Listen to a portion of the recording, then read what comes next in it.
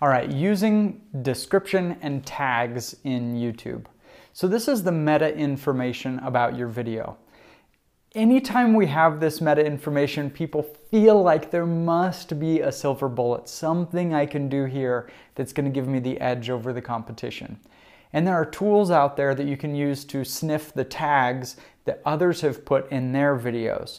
And so there are a lot of people right now teaching YouTube courses that teach you to go to other people's videos who are similar that you want to rank as a related video for, and then look through their tags and then use those exact same tags on there. So the tags are the meta keywords. They will show up in an HTML editor when you look at the public facing page, the video page.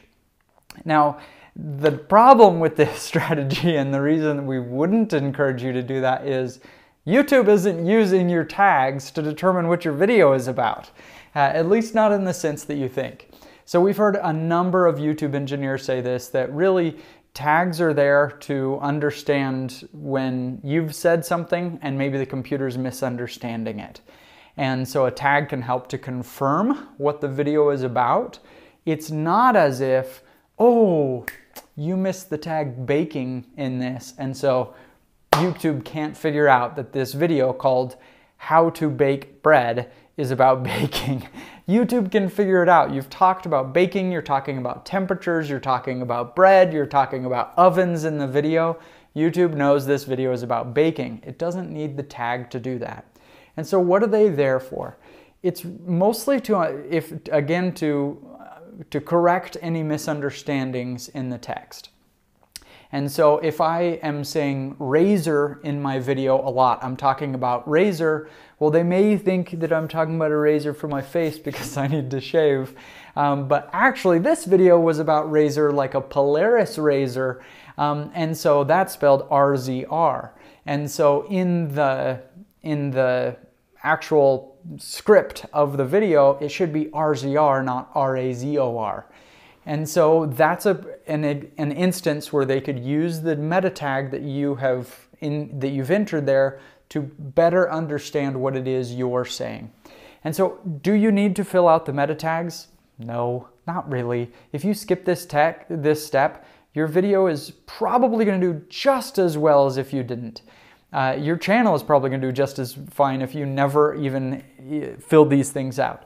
But it is a best practice to just, when you upload a video, just put in some tags for 5-6 things that are in the video to confirm again to YouTube the genre and the words that you're using in that video.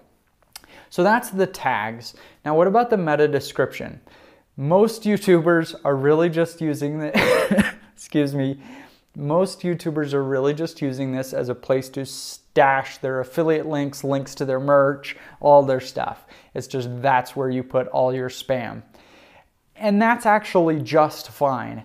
We've heard a number of YouTube engineers mention that it is important though that we do have some text explaining the video, especially because that text may be used on search as your meta description there.